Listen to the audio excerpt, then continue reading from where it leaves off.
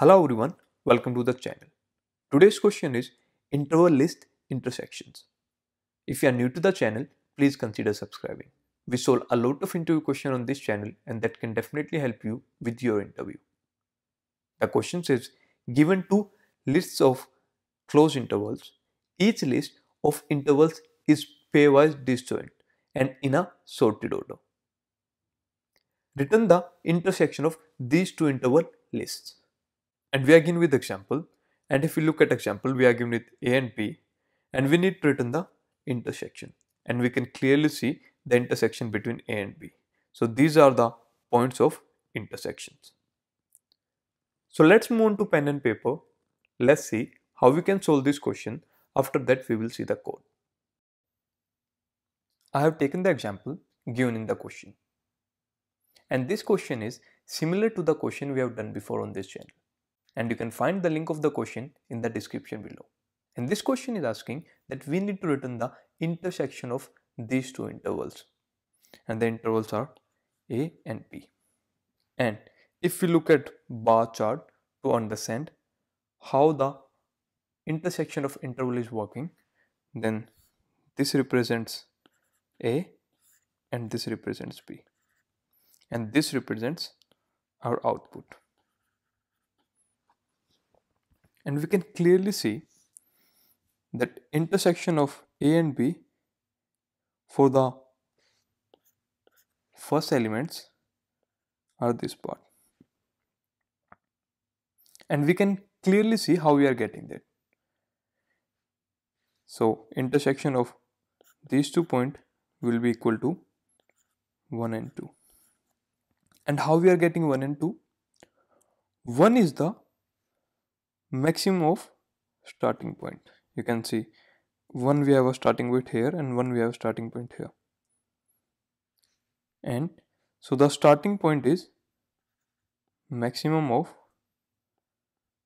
starting of A and B. And if we talk about the ending point, this is minimum of ending of A and B. You can clearly see A ends here, B ends here. So you can say the ending of our interval is minimum of ending of A and B. So now we got our first interval. And to get all the intervals, I need to span both of the list A and B. And for that I need to increase the pointer in A and B. But if you see that A is starting here before B ends, that means we also consider it as a interval. And which also means I just can't increase the pointer in both of the array at the same time. Because what if I was first here at 0 and 0? After getting my first interval, what if I have moved to 1 and 1? Then I would have missed this part. And my answer have been 8 and 10. And I have missed this part, which is 5 and 5. So how to check which one to move?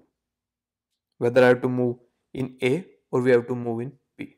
So for that, I will compare the ending part of each element. And if ending element of A is greater than ending element of B. These are given with every single element I am talking about. In this case, I will increase the pointer of B. Else, if the ending part of A is less than ending part of B, in that case, I will increase pointer of A. And let's see this thing in the second interval. So if I come here, I'm done with my first interval. Now I will compare ending element of A and ending element of B. And I found that ending element of B is greater than ending element of A. That means I will going to increase the pointer in A and I will come here, but I will not going to increase the pointer in B. So I will still remain here. Now again, I will implement this part, that the starting point of the interval will be the maximum of starting point of A and B. So our A is this, which is maximum of 5 and 1. So maximum is 5. Okay. So we got 5. And the ending point of the interval will be minimum of ending point of A and ending point of B. And the minimum of ending point of A and ending point of B is 5. And so in this way, we will get our second interval, which is 5 and 5, which represent this part. Okay. Now again, we have the question in which part we have to increase the pointer. Again, we will compare the ending point of A and B. So we have A here and we have B here. So I will compare the ending part of A, which is 10, and the ending part of B, which is 5. And if ending part of A is greater than ending part of B, I will increase the pointer in B. So now I will come here and I will remain here in A. So now again, I will use this part to get my interval. So the starting point of the interval will be maximum of A and B. Maximum A and B is 8, and the ending point of the interval will be minimum of A and B, which is 10. And this is our third interval. Now again, to increase the pointer, I will compare the ending point of A and B. And ending point of A is 10 and ending point of B is 12. And ending point of A is not greater than ending point of B. That means I will increase the pointer of A. So now my A will come here. Now again, to get the interval, I will implement this thing. So the starting point of the interval will be the maximum of starting point of A and B. Maximum of A and B is 13, and the ending point will be the minimum of ending of A and B, and the minimum is 12. And now we are facing a weird thing, that how can a starting point can be greater than the ending point. If this is the case, this is not an interval. So if starting point is not less than equal to the ending point, I will not going to append it my interval. So let me write it down here. If starting is less than equal to ending, then only we are going to append it in intervals. So we will not going to append it in the interval. But again, to increase the pointer, we will use ending point of A and ending point of B.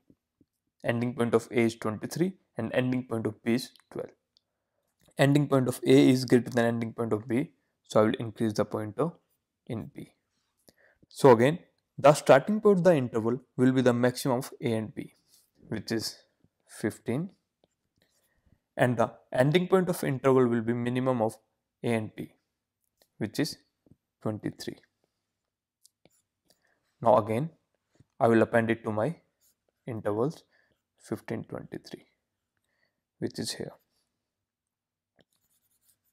So now again, to check which pointer to increase, I will compare the ending point of A and ending point of B. And if the ending point of A is less than ending point of B, that means I will going to increase the pointer in A. And ending point of A is 23 and ending point of B is 24, so I will increase the pointer in A. So now again, the starting point of interval will be the maximum of starting of A and B. The maximum of starting of A and B is 24, and the ending will be the minimum of ending of A and B. Now the minimum is also 24. So again, we got our fifth interval, which is 24 and 24, which is our this part. So again, to check the pointer, I will compare the ending point of A and B. And Now ending point of A is greater than ending point of B. That means we will going to increase the pointer in B. So my pointer will come here. Now again, to get the interval. So now the starting point of the interval will be the maximum of starting point of A and B. And the maximum between 24 and 25 is 25. So the starting point of my interval will be 25 and ending will be minimum of ending of A and B. And ending of A and B is 25 and 26 and minimum of them is 25. So I will take 25 and this will serve as the last interval which represent this part. So what are the key things we have to take from here? First, to get the interval, I will use this part, that the starting point will be the maximum starting point of A and B and the ending part will be minimum of ending of A and B. And we will only going to append in the interval if the starting point is less than the ending point. And to check the pointer, I will use this part, that if the ending point of A is greater than ending point of B, in that case I will increase the pointer in B, else I will going to increase the pointer in A. Or you can say, if the ending point of A is less than the ending point of B, in that case I will going to increase the pointer in A, else I will going to increase pointer in B. Or you can say, whosoever have the smaller ending point, I will increase the pointer in that. So let's move on to the coding part and let's see what is the code for this problem. So let's see the code. At line number 3 and at line number 4, I have pointer A and B, which is equal to 0. And I have taken interval, which is an empty list in which I will store my intervals. And I am taking a while loop while A is less than length of A and B is less than length of given list B. And I am defining my interval of starting and interval of ending.